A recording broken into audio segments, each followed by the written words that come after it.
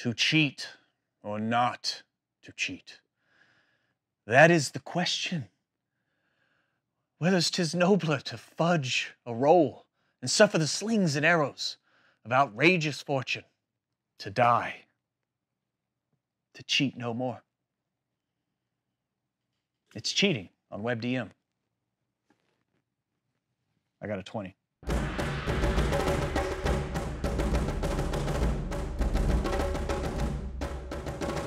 This episode is sponsored by Monte Cook Games and their Tallest Kickstarter. Now, Tallest was a massive and ambitious 3rd edition product that is Monte Cook's setting where the 3rd edition designers got to play in the city by the spire. It's my white whale of RPG products. Tallest is a fantasy city like no other. Find adventure in the vibrant streets, down the dangerous depths, and up the magical spire. Every copy of the mighty 672-page tome came with dozens of physical handouts, aids, and props, in addition to nearly 300 pages of digital extras. Tallest is coming back for 5e and Cypher System fans. MCG is issuing a Kickstarter to reissue this deluxe product in 2 versions, one for each of these critically acclaimed game systems. Link here and in the description. All right, Jim. Yes. First off, let's this subject we have today is going to be very. Oh God. It's going to be a doozy. Sure. Yeah. It's going to raise some hackles, ruffle some feathers. Yeah. But first and foremost, what is fiat? What is DM fiat other than a floundering automaker? Like, I mean, sales haven't been good in the U.S., so. Yes. But still, keeping up with it, especially in the context of like how much power does the DM have? How much, what counts as DM cheating? Can they even cheat? Fiat is a term and a concept that's useful to kind of keep in mind. It really is like a very fancy term for the DM is empowered to make decisions to help facilitate and run the game. Some people might call it Rule 0, which is you can change anything about the game you don't like. It's the heart and essence of role-playing games, which is that these are not hard and fast like rule books where the RPG police are going to come by and make sure that you're in compliance with the rules. You've got the latest errata and all that stuff. The Federal Bureau of Rules Lawyers. Right. Yeah, they're guidelines. They're suggestions. They are there to facilitate your enjoyment of this game. And I do think that over the course of the hobby, as obviously as money became involved in the commercialization of the hobby and the like, that aspect of do it yourself, make it up yourself, has been lessened a little and diminished in response to sort of like, playing raw or by the rules or things like that. But the essence of the game has always been that the DM bears the lion's share of the burden for sort of making the game sing, making it run well and the like. And they have a lot of tools at their disposal, a lot of tools at their disposal to do that. And one of them is just the ability to say, nope, this is how it's going to be. And that is a blunt instrument. It's something. The because I said so. The because I said so. It does have that image of a parent, right? Oh God, standing over you, going, Yeah, there are a lot of things in the general topic of can the DM cheat, especially as we get into like the particulars. That does start to look a lot like parentalism, like the DM. I know better. I am, and it's easy to fall into that trap, right? You've got more knowledge than the players. You have a better understanding of how the whole thing kind of fits together, what the enemy's plans are, how the world works. And so it's easy to then go, I know what's best for this. Yeah. And that's really where I jump off this train. Until then, I'm all on board. Yep, DM should be empowered to make decisions to run the game. The DM can just say, make it so, but I see that less as a authoritarian sort of controlling power that the DM has, and is more a function of them being judge and referee. Yeah. And really, for me, the DM as judge and referee is a good metaphor. I like that much better than storyteller or whatever that you sometimes see. You're an impartial and fair arbitrator of this experience. And there are times, for the most part, that the DM's going to be, they're going to enter into the game in the guise of a monster or an NPC or something. And in those situations, following the rules as much as possible is a good idea. But a lot of the times, the DM is not really in the game. The DM is outside of it. The players are playing, and the DM's answering questions, offering guidance, clarifying, helping them adjudicate rules, questions of mechanics, the game rules, and the like. But yeah, it should be the player's game, though. Yes. Right? The heart of D&D is, and the heart of role playing is, the players are making decisions. They drive the game. The DM responds. They set the stage. They have a considerable degree of influence over the course of the game. So, like, in the moment where the game is actually happening and the players are at the table, making decisions, reacting, responding, pursuing their goals, to then start changing up a bunch of stuff and altering things behind the screen and, like, not responding to the players, but, like, trying to outmaneuver them and massage the game in a certain direction. To me, that's when I feel we're starting to get into cheating territory. They're starting to toe the line. It's like, right. I'm not going to say, like, never do these things. And we're going to talk about a lot in the video. And while we're still here within the first 5 minutes or so, let it be clear, we are not saying never do this. We are not saying always do something. This comes with a big heaping helping of, in our experience, your mileage may vary, that kind of thing. All the standard disclaimers. Yes, most definitely. And side effects that can ensue. And certainly in side effects that you'd want to see your practical, real-world doctor about. In case you somehow are here looking for help with that kind of thing. Yes, if DM fudging is causing incontinence, that's a whole other thing. DM fudging is causing player incontinence. Well, I mean, okay, but on the subject of fudging, Yeah. As we learned a lot from Richard Nixon, if the DM does it, is it cheating? Is it cheating? Like, can the DM cheat? Yeah. Is it possible for them to cheat? And I think, like, the fact that we're even framing this as cheating and not cheating tells us a lot. Because the truth of the matter is no, they can't. In a traditional RPG, the DM is empowered to make whatever changes they need to make the game work. There's the rule zero fallacy that says the game should still be well designed, and just because a DM can change things doesn't mean the game designer has to give up on their job or whatever. I'm not caring about all that stuff. I care much more about perceptions and the experience of individual tables. And because we're in the business, literally, of giving RPG advice, of adding some nuance to this conversation. Can the DM cheat? I don't think it's a good idea to. But I think it's worthwhile to sort of, like, look at it, because a lot of things that would be considered DM cheating are, like I said, very powerful tools for your toolbox. They might be things like altering monster HP on the fly, changing the parameters of an adventure or an encounter or something after you've already kind of set it up in response to something that's happening at the table. It could be that an NPC was going to do something, you're like, oh, this is how they'll respond if this happens. But then in the moment of play, you decide to do something different. And because, to me, like, the actual play is the most important part of the game, you can prep and plan for a lot of things, but you might not know what's going to happen. You might not be able to predict what happens. Something more satisfying might come along. Yeah, your players can often surprise you. They very much can, and that's part of the fun of being a DM, because otherwise there's not a lot of surprises. You kind of know, so much more that opening yourself up to being surprised by the players is a very satisfying thing. There are some things about cheating as a DM or what might be perceived as cheating that I consider off limits. Mm-hmm. And those are anything that negates player agency. And this is a fuzzy area, and players have different conceptions of what constitutes agency for themselves. I'm talking about things like offering the players a choice that has no real choice, like a false choice. Mm-hmm. You could go left down this path or right down this path, and regardless, it's going to lead to the same outcome. Yeah. Those are the kinds of situations, and we've talked about them in other videos, where illusionism, mm-hmm. Presenting a false choice, that kind of thing, sometimes known as the quantum ogre, which just Google quantum ogre and Schrodinger's ogre, right, and sort it out.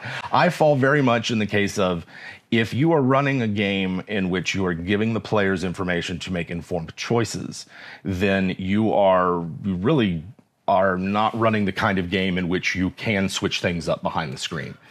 Well, or you should, like you were saying. I mean, what's the point of giving them a choice if they're always going to fight that ogre? Like, right, just have the ogre attack them. Just have them, and let them know, that they don't necessarily have a choice in that matter. And mm-hmm. and I think that's it. There's a lot of these sorts of either misuse of DM tools or stepping over the line that does proceed from a place where the DM goes, goes, I know what's better. And furthermore, the players aren't going to find out. Yeah. And I think that partially comes from a place of the fact that as a DM, you are constantly lying and hiding information from the players. And it's just the nature of the game. But sometimes that deception is in service to the game as you're going to play it. Nice catch. Thank you. So Man-at-Arms is lost. And sometimes you're doing that not to facilitate the game as it's meant to be run. Like, for instance, you might not reveal what the evil wizard's prepared spells are, because that's just not information the players, their characters would have access to, and it makes for much less satisfying encounter. But have you ever added a spell to their prepared spell list mid-combat? That's the sort of thing that I find a gray, fuzzy line, and I personally don't, because I don't want players doing that. Mm-hmm. I prepared this one spell, especially in versions of D&D where if you want to cast Fireball multiple times, you have to prepare multiple Fireballs. Erase that haste right quick. Since you haven't cast that, nobody saw it. Right. Times 2. Times 2, yeah. And it's little things like that where, are you going to add a special attack or defense to a monster because a player strategy is just becoming a little bit too effective? Mm-hmm. Are you going to, throw yet another wave of monsters in there, because you wanted the fight to be something else, and those are questions that we can't answer for you.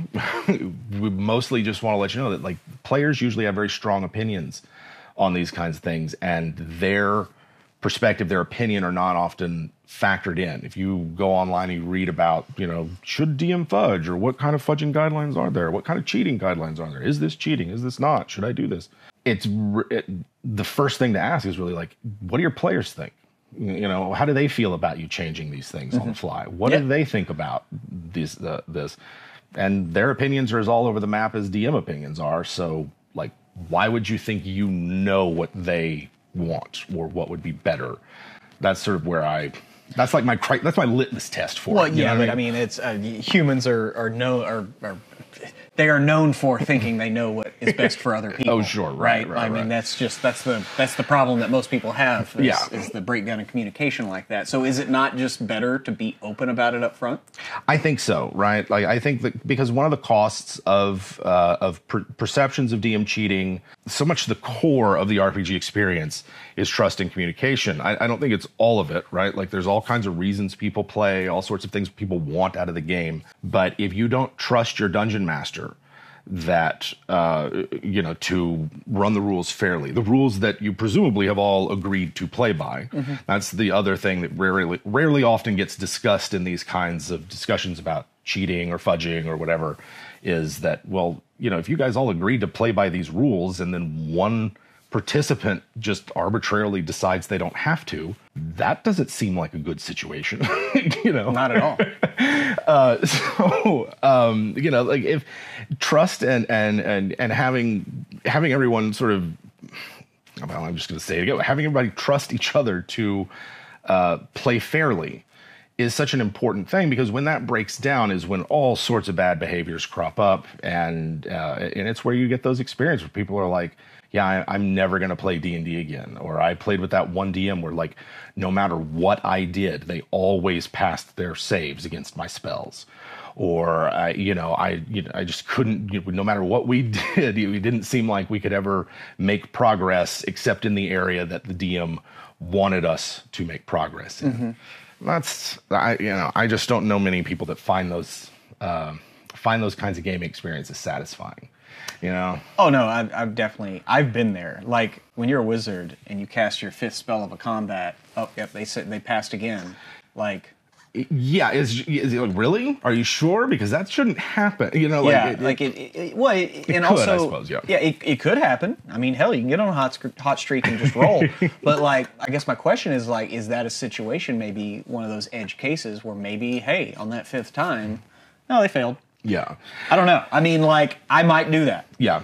Yeah, I think that. And now we're talking about specific sort of techniques of it. And really the heart of this is fudging dice, right? There's so much of this that comes down to is the outcome of the randomizer what you acceptable or not. Right. I mean, everything else, the story that's been presented is one thing, and the player's actions in response to that, and what they plan on doing is one thing. Yeah. I mean, they can just have a dumb strategy to attack your big bad. But if they come up with something perfect, but all of a sudden all their die rolls just don't support their course of action. Yeah. Are we now getting into those territories where... I think there's a lot of pressure. I certainly think you are getting into territory where DMs clearly feel pressure to deliver a certain kind of experience, to ensure a certain kind of experience, and to massage the events of the game so that it stays within certain parameters. And again, I'll say, if that is what everybody at the table wants, then more power to you, and I hope you can get something out of this video. But what I find, and I know this is true for myself as a player, and if you start asking a lot of players, is they don't necessarily want that they might be playing to see what happens. They might be playing to let the dice fall where they may, or to certainly not have one person's vision of the game be the one that carries the day. It seems like there's very few people who are like, I'm just here to listen to this other person tell me their story. And occasionally I'll offer my input. At the very least, those who are very much focused on the story of a game they seem to want to participate as well and want to have a little bit more agency. So a little bit more than just the choose your own adventure, this or that. Turn to page 62. Right, what the choices that you make are the moment-to-moment tactical decisions, but your impact on the game is perhaps next to nothing when it comes to the overall course. You chose to attack this monster or use this ability or that spell, but the fact that you're in a fight, the fact that you're in this location in combat, that necessarily wasn't your choice.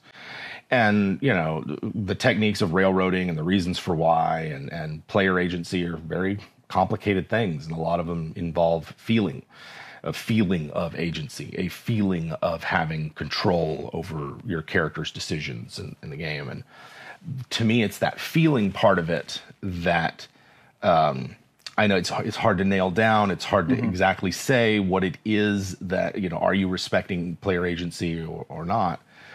But if a player finds out that you are altering things behind the screen, and they are already sort of feeling like, I don't know that, is anything I do matter? Is it any choices that I make, they all seem to lead to the same place. And then if it looks like you're fudging, then it can just get to a situation where the players are totally checked out. And I think it's the costs of altering things, especially die rolls, because dice have such an important place in the RPG hobby that it's worth at least thinking about and asking yourself some tough questions when you're in those moments. Yeah. Well, I mean, it could be also a thing where, are you asking for too many die rolls? Yes. When do you need a die roll, right? Right. That is a big one, though, for real, because it's, how many times have you been playing and you realize, the DM calls for a knowledge check or a perception roll, and you just clack, I rolled up a 2, and I got like a 7. Oh, never mind. Never mind, I'll give you this information anyway. And so those are low stakes kind of fudging. If that was to happen in combat, you would be like, oh, you rolled a 7 on your attack, go ahead and roll damage anyway. Yeah. And it's participation damage. It's participation damage. Damage on a miss is a hot button issue. In that situation, as the DM, think about it for a minute. I think that we, as dungeon masters, we feel a lot of pressure. And there's a lot of anxiety around the game, especially if you're a new dungeon master or you just want a certain kind of experience for the players. And, you're not thinking about why you are calling upon a certain rule or mechanic, or you're just sort of going by habit. A lot of DMs just get into the habit of calling for an ability check or skill roll or something. But really ask yourself before you call for a die roll, is this necessary? If am I willing as the dungeon master to accept the player utterly failing this thing? Yeah. And if the answer to that is no, then change the stakes of the roll. Change the parameter of the roll. Change the context of the roll. All of that is within your purview and is perfectly fine. And the more you root it in the fiction of the game world, the less of a dissonance there will be. Yeah. Some things you can retcon a TPK by saying, I made a mistake on that. We're going to go back 5 minutes. of game time, and everybody restore your characters back, and that's happened to me as a player when I was part of a TPK, and the rest of the group was really discouraged. You could tell the DM was like, I did not expect this. Yeah. And I was over here going like, all right, guys, come on, we just make new characters, and some of us survive. Come on, we can keep going. And the DM looked at their actions and was just like, no, I made a huge mistake, and let's back it up, and we'll pick it up from here. And, you know, instead of my character being riddled with manticore barbs as a mind flayer, you know, melts their brain, I now have a stuffed mind flayer in my character's mansion. You know, it ended up from TPK to total victory because of just decisions we each made and die rolls and things. So it can happen, but it was rooted in the game world. All of our characters knew something happened in that room. We should have died. Yeah. But we didn't. And so they know it was an event that happened. The grace from a deity. Yeah. Something, you know, our guardian angels literally reached down into hell and pulled you back out. But I'll tell you what, that mind flayer is such a conversation starter at parties. Yes, I'm really proud of that one. But he's the reason why I couldn't afford a 4th level spell book. I spent all the my trophies will be there forever. The spells, you'll get to them eventually. Right. I think to me, the fudging part, dice fudging, changing, I find it a really fascinating topic. It's all because it's one that people seem very much willing to die on their hill for. Well, yeah, not just because of the wordplay. So what are there limits that we can explore then? Oh, certainly. To the die fudging. I think in terms of limits, it's important to sort of know what exactly it is that we're talking about here. And I don't think that fudging dice is not something you do during prep. You know, there's a lot of randomizers in traditional role-playing games that are purely for the dungeon master. You know, to the players, it really doesn't matter what the weather is or how you arrived at that decision, whether you rolled on a random table or you have a die that has a symbol for the weather or you just picked it. For the most part, players aren't probably going to care. And similarly, a lot of players can't tell the difference between a completely random encounter and one that you planned. And a skilled DM who has, you know, good skill at description and transitioning from moment to moment can really make it seem as though randomly introduced elements were planned all along and present a sort of unified front to the players, and it really aids in immersion and the like. But the DM is under no obligation to stick with any of those outcomes. Those are not game mechanics that are resolving an action. They're just there to inspire you, to help you. They're aids. The one exception to this would be if it's like, you know, you have a specific wandering monster table for a specific location that you specifically created. Then I do kind of think like if you choose to roll on that table, then maybe keep it because that table is there to represent something from the game world. Yeah. You know, but that's, again, a corner case in that situation. And in every case, you're choosing when to roll the dice and when not to. So you know, always keep that in mind. Ignoring things during prep or you know, something that comes up in game that you're rolling on a random chart for, and you look at it and you just go, that's weird, or you know, it just doesn't fit with what's going on right now.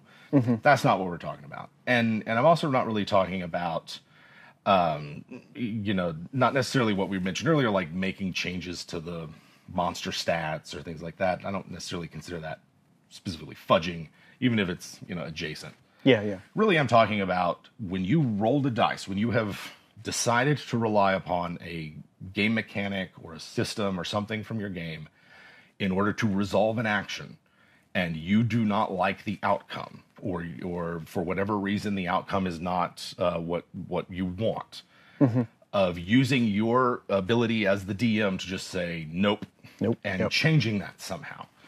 And that's like I said, this is a really contentious thing, right? Like DMs are very divided on dice fudging. Yeah, I mean, to your previous point about during prep, like my last campaign that I ran, Breath of the Fall, like I had some very extensive nested 3d6 tables. Sure, yeah. And when I would be rolling, because I wanted to roll randomly for everything that was going to happen, like as they traveled down. Yeah. Like I would do my set of rolls. I'd be like, all right, I'll do 3 rolls on this, 2 rolls on this, 1 roll on this, and then see what it gives me and see how I can make that into a coherent Yes. narrative, you know. Yeah. But sometimes like I would roll things and I'm like, this is all disparate, doesn't make any sense, and I'd roll again, and then guess what? Sometimes I'd roll like the same thing that we did last. Oh, cannibals again? Yeah. You know, I mean, you know, everybody's hungry, but are we that hungry? But it is a way to kind of craft a story. Yeah. But I do agree, like once players start making decisions, it's kind of hard to change a die roll just to even if it's in service of their decision. Sure. Right? Yeah. Because then, like, are you just going to build the road for them? And right. Yeah. You know, I don't know. Yeah, there are a lot of slippery slopes when it comes to like dice fudging, and I do think that there are some legitimate uses of the tool. That there are some times where it's appropriate for the DM and the players to say, yep, this is what was rolled, but we're going to change that. I think that the ability to do that should be rooted in the game system. So if you take a look at something like Numenera has GM intrusions and player intrusions and the ability to just say, no, I don't want to roll this die at all, and spend resources that you have to not have to do that. And then the fact that the GM never rolls, and they're introducing things through a different mechanic, like that's all baked into the rules, and therefore the game supports it and encourages it, and it's not intrusive. It's just a style. It's just the name of it. Right. You know, and so, but a lot of these things, especially if we're talking about more traditional role-playing games, there's not necessarily rules that support this unless there's like, you know, in the introduction a Rule 0 clause or something. Yeah. And so the arbitrariness of it, the fact that it doesn't seem like there are a lot of hard and fast guidelines, and therefore it's so often one person making a decision to change something under the assumption that they're making the game better, or something like that, or avoiding an outcome that they that's undesirable. That's where I come back to. I was like, isn't that a little arrogant of you guys? Like, isn't it just a little bit? Okay, so enough to make you think first. Yeah. Surely. Well, you know, in that regard, not to put you on the spot here, Jim, but we're spicing this up. Let's do it. Here's a case, and let's look at it. Our Planescape game back in the day. I'm playing Abaddon. Okay, yeah. The tiefling. Yeah. Dual wielding. We're fighting, I forgot what kind of demon or devil we were fighting. Yeah. But he was chunking lightning bolts around. And you hit me square in the chest and rolled almost like max damage. Ooh, yeah. And I'll never forget when you were like, oof. How many hit points do you have? I remember you said, how many hit points do you have? And I was like, you mean like right now? They're like, no, just max. Just max. Because it was second edition, and it was like if you reach their hit point max, you're just dead. Yeah. And like, I mean, you were gonna hit me with like, I forgot how many hit points it was, but I just remember you going, you're at -1. Yeah. I can recall moments like that, and like my case, like, so I'll just go ahead and state my where my lines are for this. Yeah. As we get into reasons why people fudge and all that stuff, is the times when I consider it okay for me to fudge are when the real life people at my table, the consequences for following through this game action will affect the relationships with the real life people. And either that's because of pacing. We all got to go to work tomorrow, and if we keep this up, we're going to be here another 45 minutes, and we got to wrap this up. We got we used to speed clear dungeons to a door, clack, open the door. Here we go, fight the thing, fight. But that's one. You know, you're in a big fight, and it's getting. You know, you should have ended the game 30 minutes ago, and you're just ready to be done. Is a case where I might say have the opposition fail a morale check. You know, I might have them just have less HP than they might have. I will always try to signal those things. So I might say something like, man, you guys, you've been fighting these orcs a long time. They seem tired out. AKA, they might have less hit points than they had a minute ago. Yeah. You know, or they seem like they're on the point of breaking. And then it'll be, okay, the next one that drops will trigger the rest of them to flee. Something like that. For me, it's very much about, if I'm going to make these kinds of decisions, to justify it in game somehow. It's a fantastic fantasy game. There's a lot of different ways you can do that. So that's the other one, pacing and real life concerns. The other one is just, is a friend of mine at the table having a shitty day? Are they just, did they just have a terrible time? Then I might not crit on them multiple times in a row. I might just decide that, yeah, okay, it's just not going to happen. Or it'll be a case of, and this is an actual one where I did within the last year or so, where we're playing a game in Lame Between Two Rivers, and it's 10th level, and the druid of the party, my brother's druid, Baloo, died to a finger of death. And so it wasn't just a regular death. They had already been attacked by a Slod and had failed their save against the Chaos Phage that Slod can pass on, and then a Warlock cast Finger of Death at them, and it did more damage than they had HP, so they death by massive damage. There's a bit of contention in a moment, a bit like, how exactly did Baloo die, right? Like, is this a death by massive damage, or are we using the rule right?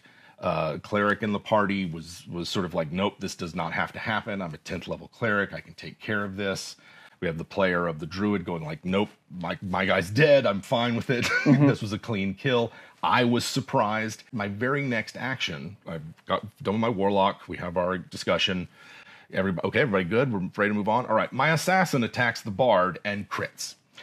And I was like, after dealing with one character death, I just said, you know what? They just don't crit. They're still an assassin. They've still got the sneak attack. They've still got the poison. I still managed to bring that character to 3 hit points, signaling that there's still tension and threat in the fight. That's an example of a corner case in which I'll look at that and I go, it seems to me, reading the table, that the emotions were running high, that real tensions were possible, and in this moment, maybe ignoring this and just downgrading a crit to a regular hit is going to not make things worse.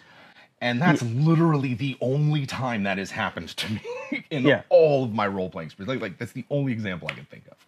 Well, yeah, when but I've done something like that. But something like that, you probably avoided precipitating a full TPK. Certainly, right? Yeah. I can see that, yeah. And in that sense, I think the way the fight was going at that time, it wouldn't have been a TPK. There still would have been the rest of the party was still pretty healthy and up, and most of the enemies had been defeated by then. But I don't usually do things to avoid TPKs, mostly because I try not to run games where a TPK means the end of the game. Yeah. You know, a TPK just means the end of these characters, but not necessarily, because it's D&D, and we can always come back, or you can go to the underworld and get their soul or something like that. You got to hire new adventures anyway, or maybe everybody got a fob, you know, to be contemporary. Exactly. The third one and final one is, and the one I will do most frequently is, have I not hit anything in the last 10 rolls as the DM? Yeah, I'm gonna hit you. And that is a case of I might. And usually those are the ones where I feel the most sort of like, oh, I should have done that. And they're very impulsive decisions for me. They're usually ones where I'm like, oh, screw this, I'm gonna get you. And I know when I start making those kinds of decisions that emotionally I have reached a place in DMing where I'm letting myself get frustrated by something that is inconsequential. The fact that I have missed the last 10 times with my die rolls is the consequence of rolling dice. Yeah. And while I might be frustrated with that, I shouldn't let that frustration get the better of me, because that is how I will lead to decisions that snowball into railroading and negating player agency and all kinds of things. Yeah, because while D&D isn't a competition, there is a competitiveness, or certainly, I guess a contention between the player and the DM, so that can easily lead into that natural human, like, I want to do good also, or whatever. Like I had a similar thing to your die roll thing that happened in my Starred Bound game, where I was just hitting really good one night, and then finally one of the bad guys who had like 3 attacks went all after the monk, and he had increased crit range, and I rolled a 20 and 2 19s. Right. And I was just like, I've already been like kind of kicking their ass. And so I was just like, you know what? He still crits. Yeah. Just those 19s aren't crits this round. Yeah, and I will say this, I am such a hypocrite, because if I'm a player in that own campaign, I'll be like, do not change any of those, DM. You rolled a 20 and 2 19s against me. No, DM, you critted on me with an assassin. But they didn't see it because we were rolling real dice in real life, unlike, say, roll 20. Sure. Which, I mean, I don't know. Do you want to talk on that and how that kind of changes? This is the thing that got me thinking about this the most, is I do a lot more online gaming now and a lot more gaming with Roll20, and I noticed that a lot of my fellow players know names, but it's pretty pretty universal. Oh yeah, I've noticed it too. It's not, it's not any one person, but it's sort of like people complaining about the randomizers and RNGesus on on Roll20. RNGesus.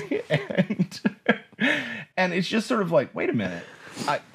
This should be a fair random number generator, and these are the rolls. And does that mean every time you complain about this that you would have attempted to fudge, like as a player, in a real life game where we're rolling dice in front of people? And it made me start really thinking about the role that dice have and how people perceive them and why they roll them. I mean, I know why game wise, but for players, in this sense, it was more players than DMs, but talking about fudging. It's just kind of one of those things where, is there a substantial difference between people that play using virtual tabletops in which everybody can see the roll and there's not really any way to fudge it, versus those who are playing in real life and there's a lot of incomplete information, a lot of opportunities to go like, oh, that wasn't a 13, that was an 18, or, things like that, which touches on the fact that a lot of times I fudge by mistake. I'll just misread a die, declare a roll, and maybe next round or during the next person's turn realize like, oops, I made a mistake. I don't usually correct those because I think we're just going to keep going forward. But is it functionally any different from the player's perspective? Anyway, incidental fudging. So we're going to sit here for a bit and talk about some more fudging, though, I think, because there are costs to it, right? Like, even if we're not going into every reason why someone would. Well, yeah, I mean, you have to ask yourself, like, how committed are you to fair play and being the arbiter if and when this thing can kind of take over? Maybe not necessarily take over, but it is especially if you're doing the I think it's not a bad idea to call it taking over, because especially if you're rolling behind a screen, the players aren't there, and it's totally possible to roll in the open and fudge. Like, don't even trip that you think that rolling in the open is protecting you from fudging. That's just where you change the modifier in your head, right? And they see like that number and they're like, just missed. Yep, exactly. Well, you rolled a 14 and they missed. Yes. Yes. That's the thing. We'll go off on a huge tangent here. That's the thing, is most of the time players know. Like, DMs like to think that they don't, that they're getting away with something, that their poker face is really good, and most of the time they're not. They know. The DMs that I play with, and you just tell, it's a hesitation in the voice, a wrinkle of the brow. It's something. If it's not like a facial expression or sort of nonverbal cues. For me, it's just sort of an exhaustive knowledge of the rule books that's just kind of like, that's not that monsters to hit modifier. It's like I can't help it. I don't announce it. I'm not making decisions on that information in sort of the metagaming sense, but it's like I know. I now know. Especially if it's like, wait a minute, this monster really outclasses us. Why have we survived so far? Why isn't it mopping the floor with us? Those are the moments where even if they're not fudging, if I know that they usually fudge, the doubt creeps in. And I think, to me, that's the number one cost for fudging, is that it will erode trust between a significant number of players in their DM. Maybe not all of them. Some players like for the DM to fudge dice. They just do. They expect it. But for a lot of players, it seems as though the knowledge that their DM's fudging really starts to get to them. It undermines their confidence in the DM's ability to run the game. It undermines their confidence in the outcome of the decisions that they make. It makes them wonder, is it even worthwhile to do or make any kind of decision? Should we just go with what it seems like the DM wants us to do? Yeah. Are your players, if they find out you fudge, are they all of a sudden starting to buy you gifts or bring extra snacks because they know? Because at that point, if it's at their whim, they got to make them happy. Yes. Right. Yeah. That's sort of the extreme kind of case of it. But I do think that's what a lot of people are worried about when they're like, no, I don't want to play with a DM that fudges, because eventually it's more about playing to them as a person and keeping their sense of what's a satisfying game in mind, as opposed to just playing the game without worrying about what the DM thinks you're going to do. Because you know that the DM is there as an impartial judge and referee and is going to portray the world faithfully and consistently then you have a greater degree of agency. You can make decisions. And to me, that ties into like another one of the costs of fudging is that what if your players never experience legitimate defeat by a monster, especially if you're fudging in their favor? Yeah. Which a lot of DMs do because they think that they should, or it makes for a better story. What lies underneath a lot of DMs' reasons for fudging is a fear. It's fear of the players not enjoying themselves, the fear of losing your players, a fear of someone being upset by an outcome of a die roll. And I think if the DMs who are really honest with themselves, they are worried about their players losing, which to me kind of betrays a lot about it, because I thought for a hot second that there were no winners and losers in D&D or other RPGs. Is that true? Is that true, Jim? I don't think so. I think there are winners and losers. I think it's possible to win a game of D&D. I think it's possible to lose a game of D&D. I think it's possible to play the game wrong. You know, and I think that we're starting to get to the cases where you're talking about like fudging outcomes and changing things, especially if you're doing it without telling them. If it's just something you just decide to do, then to me, we've crossed the line from a fun, enjoyable group experience of an RPG into we're playing the game wrong. You know, that we just are at this point. And if die rolls and their outcomes are something we're going to ignore, then why didn't we talk about that beforehand? Why aren't we more honest about when we're changing things and why we're changing things? And in that honesty, getting more input over when things get changed, because I know for a fact, and this is my personal experience, that every time a DM's been like, well, I think this makes for a better story, in my mind I go like, no, it doesn't. You know, like I don't want to be an ass, but it doesn't.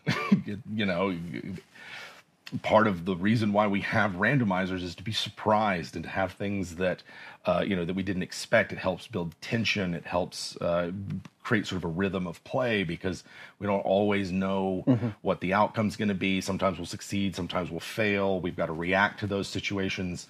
And if you're just going like, well, I think this should be the case, we should win now, or this should happen, or whatever, almost every case, my opinion is, I would have rather had that been random. Well,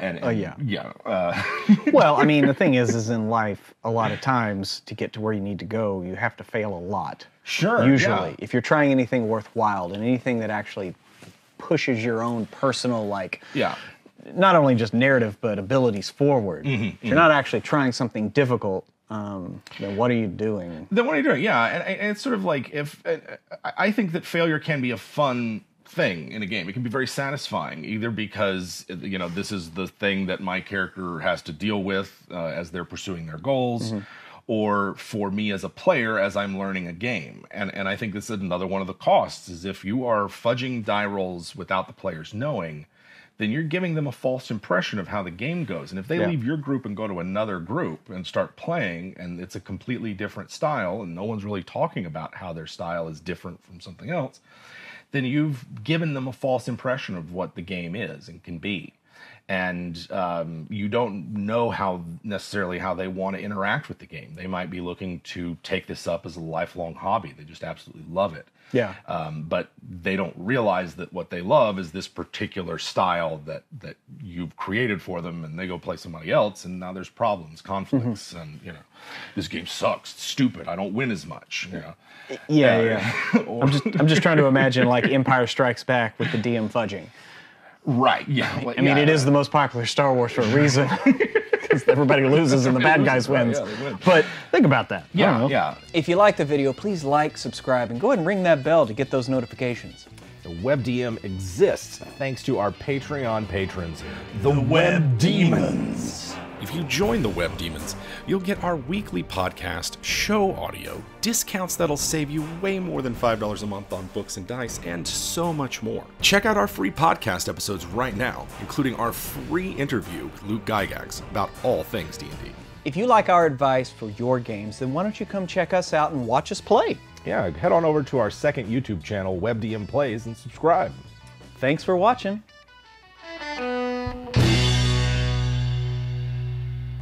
Who are I don't know what that noise is. No. Was that a microwave? It sounded like the login noise for a modem. Oh, yeah. It's like am I 13 years old and queuing up some pics before I go to bed? Right. Oh, sorry.